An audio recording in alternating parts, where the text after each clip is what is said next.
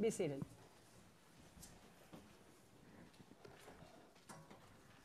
So today's gospel reading, super familiar. The feeding of the 5,000. We all love a good miracle story, and it's a pretty good one. Jesus is sitting around with the disciples, and the crowds are coming in the distance. And Jesus says, "Oh, we have to feed them." First disciple says, "No way. There are way too many of them. We don't have enough, and we can't get enough to do that." Super scarcity mindset. Then the second disciple says, "Well, there's this boy. He has a couple of fish and a little bread." Everyone else looks at him like, "Are you dumb? Look at all those people." But Jesus takes the offering from the little boy, and then next thing we know, 5,000 have been fed, and there's food left over. That is abundance. People ask, how could it have happened? Could it have been 100% just, miracle? Jesus puts his hand on the breads and the fish and multiplied the bread and fish for everyone? Absolutely. Absolutely. But I actually like another explanation a little better. It doesn't make it less or more likely to have happened this way, but I like the way that it makes us think about what we have and how we make miracles in our own lives. So, do you know the story of stone soup? Probably, a lot of you do. It is an old folk story. It was a story that likely had a long oral tradition, but its first version in writing was by Madame de Noyer. French pronunciation, you all can check me on that. German. But she was an internationally renowned writer. Her version was published in 1720, 1 year after her death. And we don't know who told her the story, whether she'd heard it for many years, whether she read it somewhere that we just haven't found, or if she just made it up. But her narrative set the stage for this story to be told and retold by different authors who always changed the story just a little bit to fit their context. But the meaning behind the story always stayed the same. And I liked this version I found some time ago, and it goes like this. Once upon a time, somewhere in Eastern Europe, there's a great famine. And people jealously hoarded whatever food they could find, hiding it even from their friends and their neighbors. And one day, a peddler drove his wagon into the village, and he sold a few wares and began asking questions, as if he planned to stay for a while.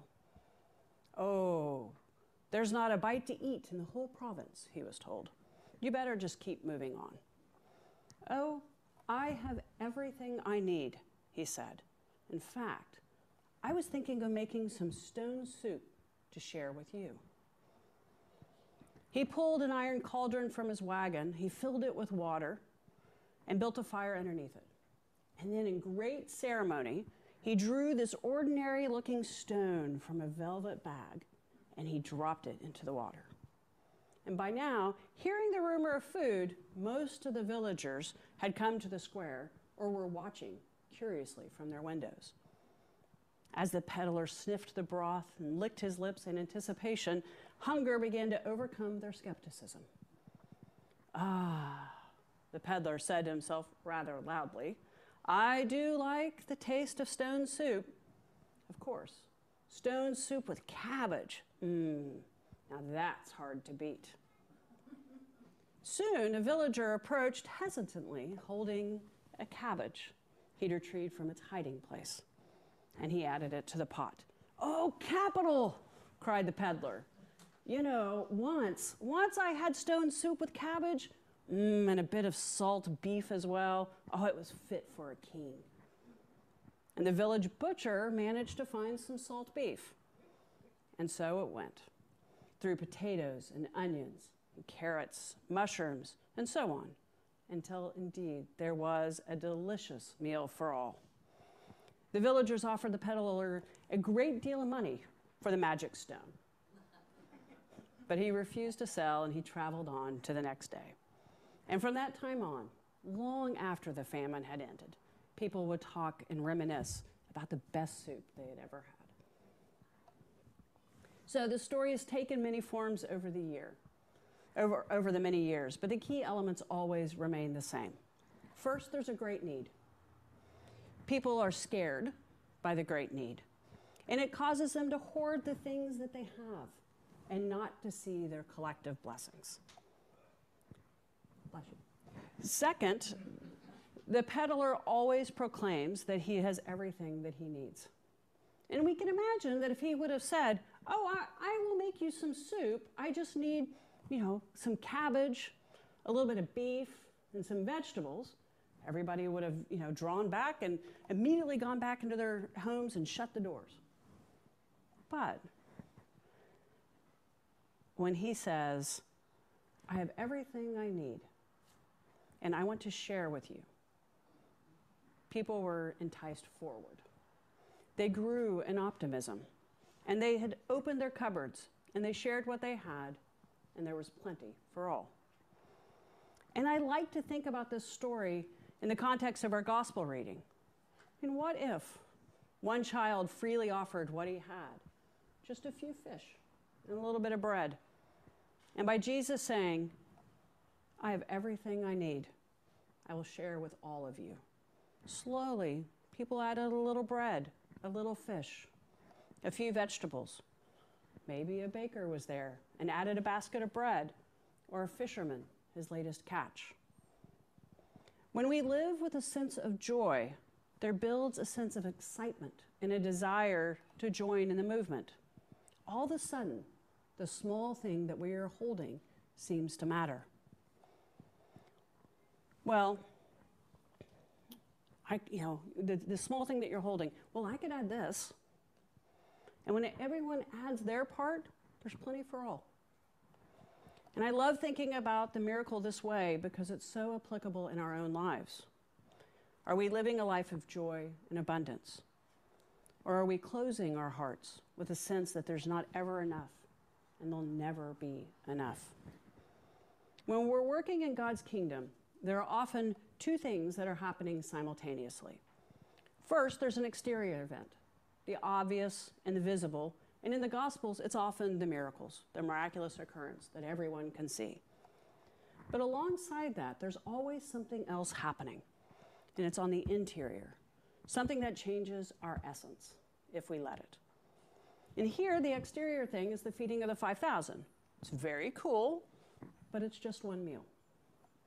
The interior thing that is happening is one, a change in perspective, that there is enough, and my small contribution makes it so. Two, a change in experience from being afraid and ungenerous to being full of joy and full of hope. And three, knowing that God can change our heart and the hearts of others so that all things are possible. And when we give of ourselves, our time and our talent, our money, we can tackle huge challenges in the world and experience profound joy. The act of giving transforms not just our outward actions, but our inward attitudes as well. And we move from a mindset of fear and scarcity to one of joy and abundance. And of course, St. Clair's knows this, right? That is why we say, grow in God to serve the community. The congregation does pull time and talent and resources together to give outside of ourselves. Whether it's working at the food bank, tending the garden, yarn work, planning activities for children, there are many ways to serve in this community. And we have a sense of joy and abundance about our church, and we have to have the same sense of joy and abundance about our church. On the exterior, we might look around and feel like we have limited resources. We can worry about our financial constraints, a lack of volunteers, or not enough, fill in the blank.